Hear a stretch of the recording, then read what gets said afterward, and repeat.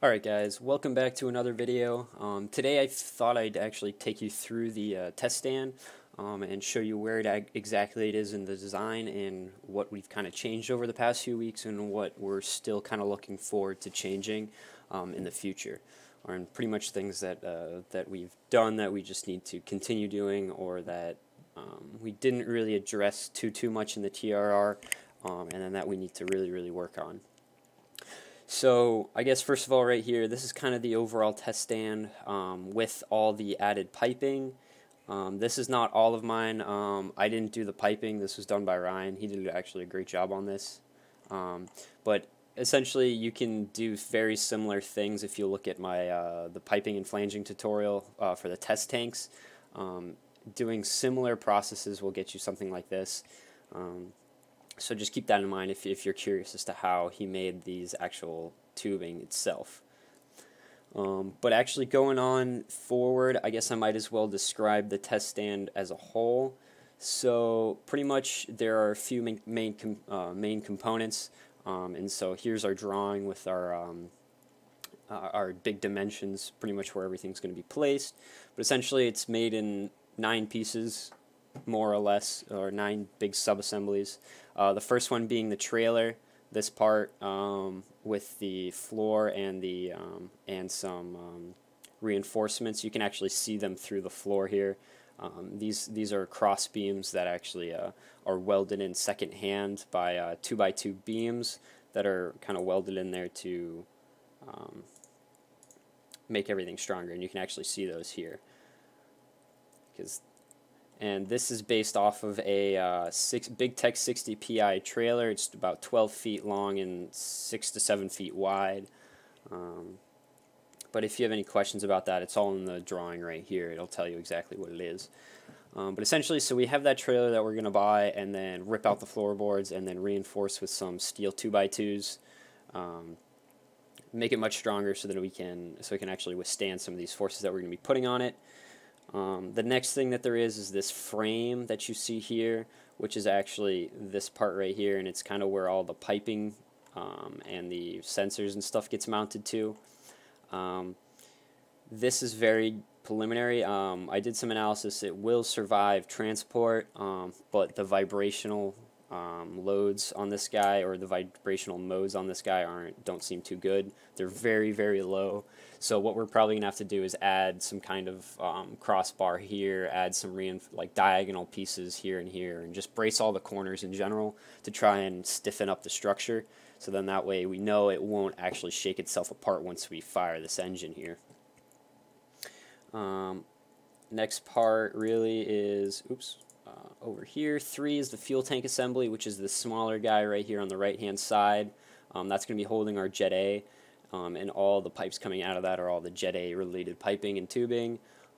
Number 4 here is our liquid oxygen tank. It's a little taller, but we're going to need more of the liquid oxygen, so that's why. And if you're curious more about the tank, just look into the TRR. There's going to be more information on the thickness and the analysis and all that.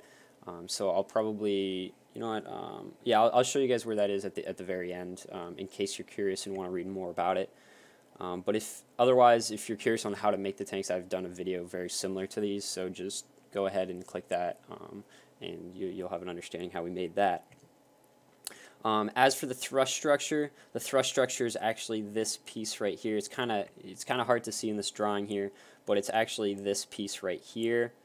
So this is the main load bearing part of the stand, where essentially the engine sled right here, which is mounted to the engine, are on some linear rails that get pushed into a load cell to measure the thrust, and this structure is kind of just meant to hold it back. And it's actually separated into 2 parts. There's this bottom half right here, which is kind of just a giant rectangle, and then you have this top half, which is kind of like this L structure here. And the importance of this is that we can actually move this part back and forth however we want. So then if we ever end up having a bigger engines, or we need or smaller engines or anything, we can always move this section back or forward. And I might be able to drag it. No, I can't. The things I've set it particularly to be mounted through these holes, these linear tapped holes that I have along down the entire bottom rails, where essentially these are just going to get bolted into this bottom half through these holes right here.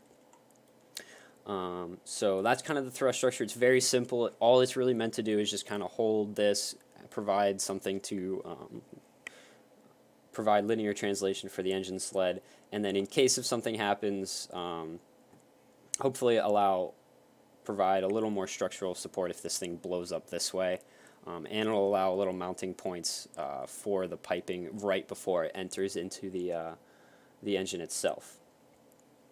So moving on, we got the blast wall, which is this yellow and red and black structure here. It's primarily made from steel 1x1s, and sorry, I didn't mention that the thrust structure is made from steel 4x4s, and they're about 1/4 inch thick.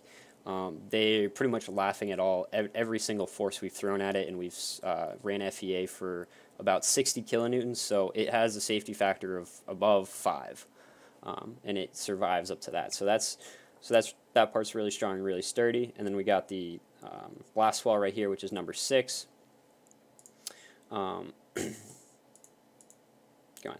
Which is this yellow and orange structure right here. And the importance of this is just to, in case if anything vents from the engine, or a seal breaks or something kind of explodes, nothing from the engine exploding area will go and hit the tanks or hit any more of the important piping that's over here, essentially.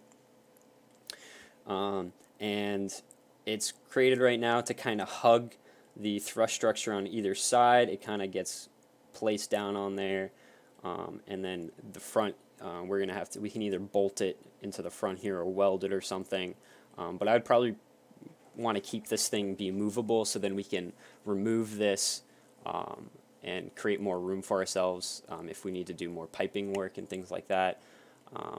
And it gets bolted into the back here through these linear pattern bolt holes again. So it gets bolted in the back, and then it gets bolted in the front here, and then it's pretty much secure. And we did a small pressure test of 2 psi on this, applied everywhere from having an explosive source somewhere around here. So it's not perfect, but it's good enough to get us started, and we can always find ways to reinforce this and hopefully get it to withstand stronger forces. We can always add linear braces from this back section up to here if we find the need to.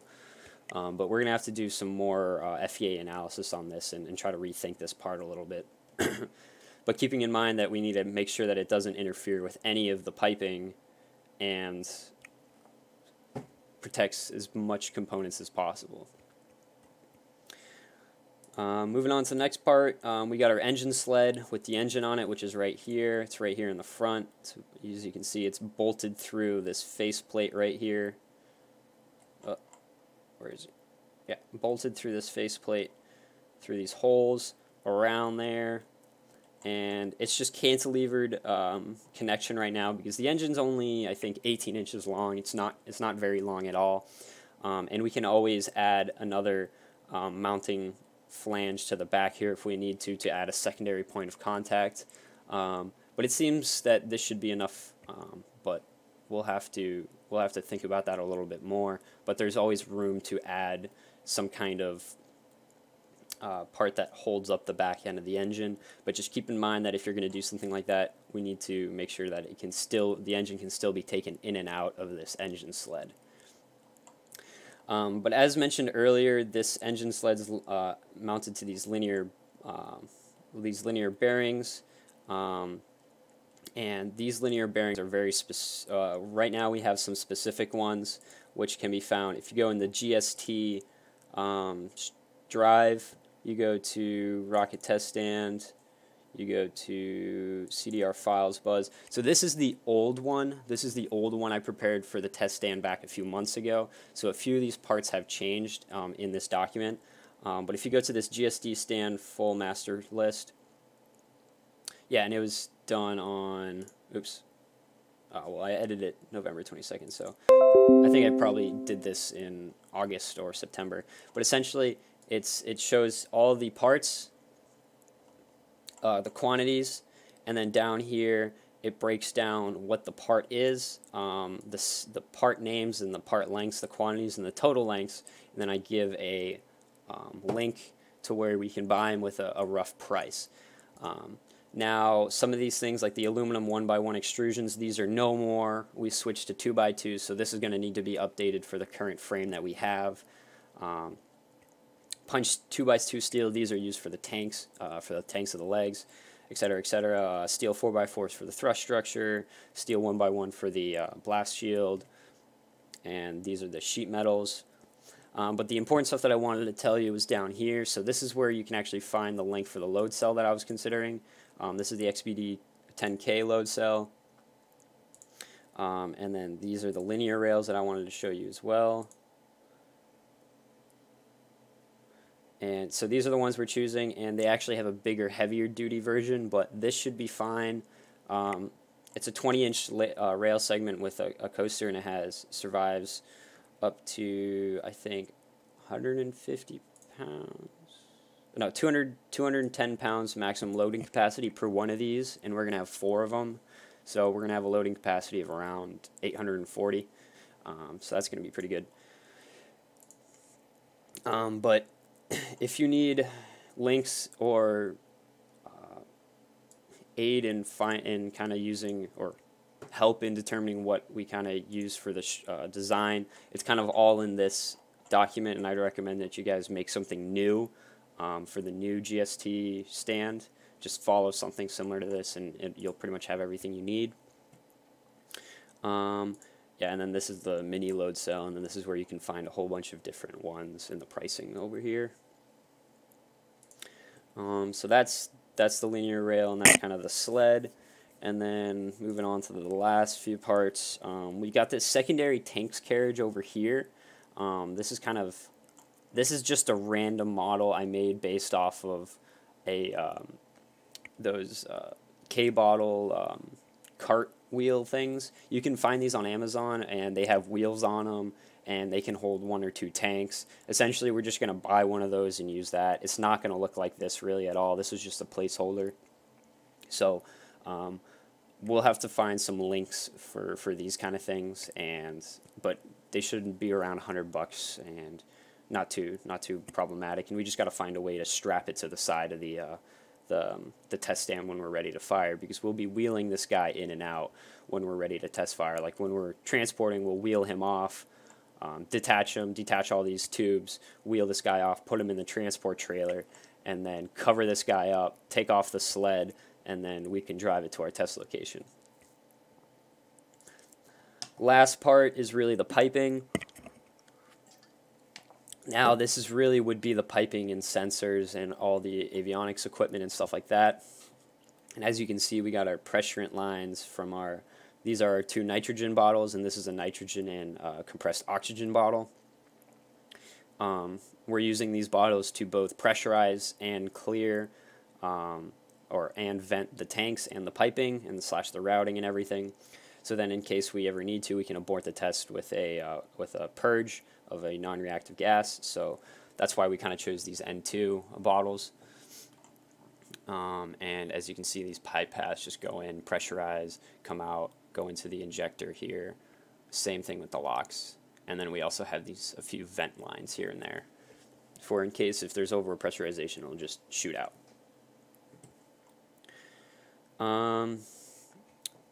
So that's kind of the overall test stand. There is some specific placements on some of these parts. For instance, the tanks are placed directly over support beams, so then it has the maximum strength and it's not going to fall through the floor or do anything like that. Same thing with the Jet A tank, even though that one's kind of going through, whatever. It's sitting on the surface right here. And then this big thrust structure is also right on top of 2 support beams, which we're going to bolt into. So those are important to note because we're going to be bolting directly into these support beams and not just that thin plate, because we want these parts to be as strong as possible.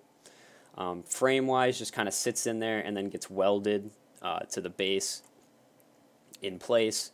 And the frame, I guess, doesn't really matter, but it can only really fit in one way. And as for these guys, just make sure that one leg is on the center columns, and then the other two are on the support horizontal beams.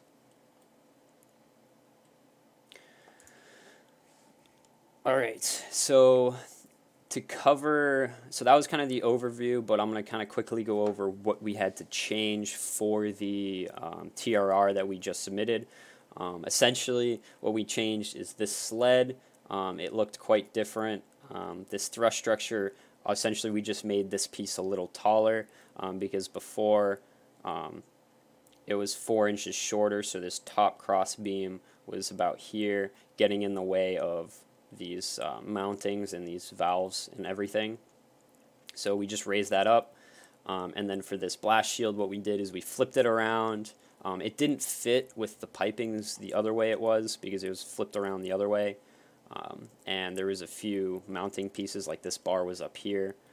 So we flipped it around and then moved a bar a little bit, and it happened to fit perfectly with all the piping that we had, so that was good and we didn't have to change anything. And the main reason that we changed the sled is because we were finding that it was not surviving the forces that we needed to, and now it can survive, I think, around 45 kilonewtons force applied. Just some stress concentrations in the plate here and some of these connections. But all of these parts can be found, I believe, in the CDR.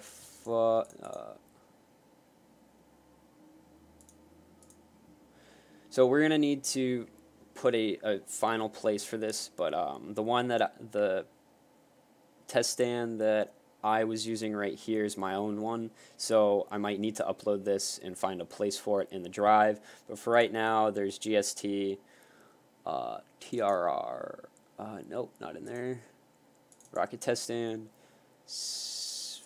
final model, and then so this has the change files, the final drawings.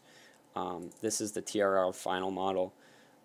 This is this is without the piping,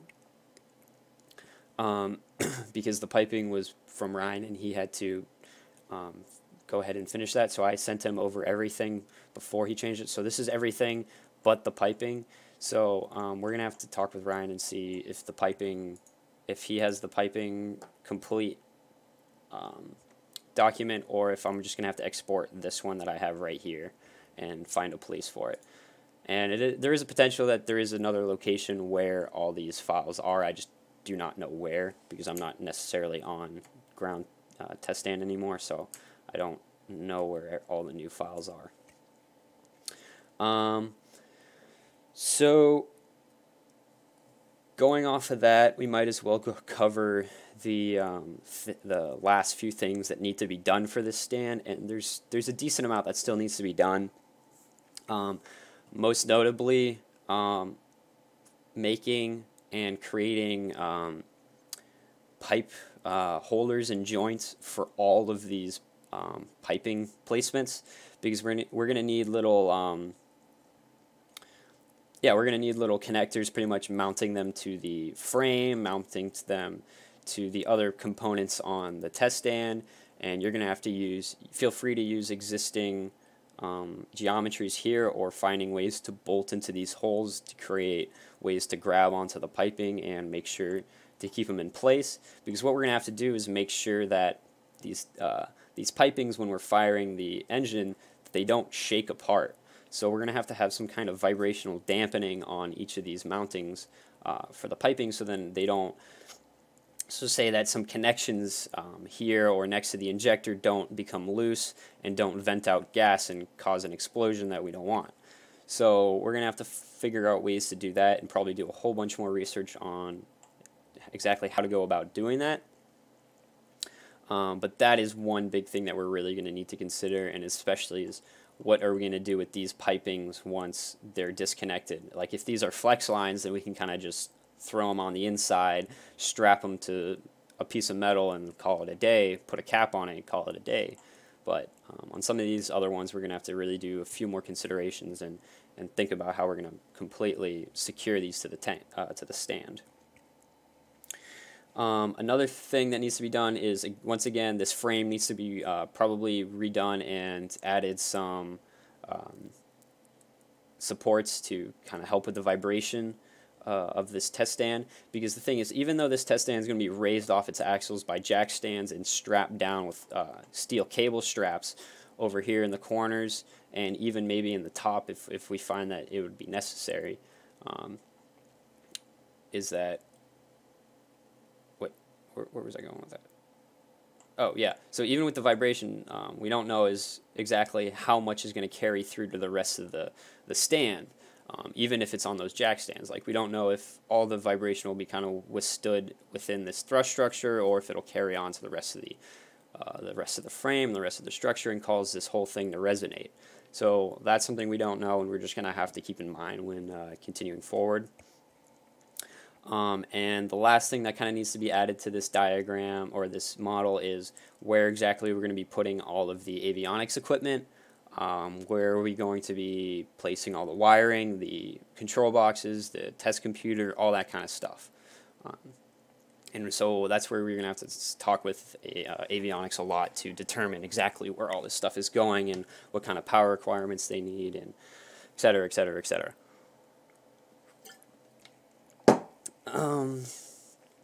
Yeah, so that kind of covers the majority of the test stand. If there's any specific questions, send me a message in Slack or throw it in the comments. I'll try to answer it. But your best bet is going to be to go to the TRR and read that, because we redid quite a few sections.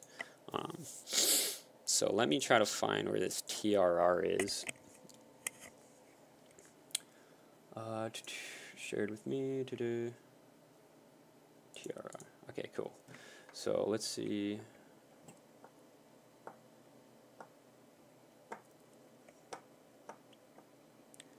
So if you go in the TRR, and I'll try to find the location for this, because it may have been moved from the general team area. Oh, no, it's right here. Cool.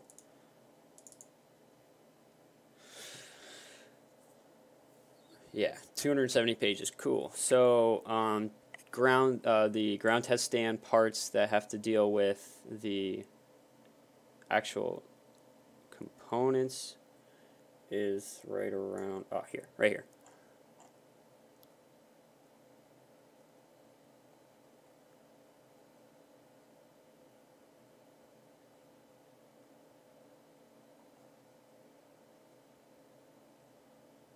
Wait.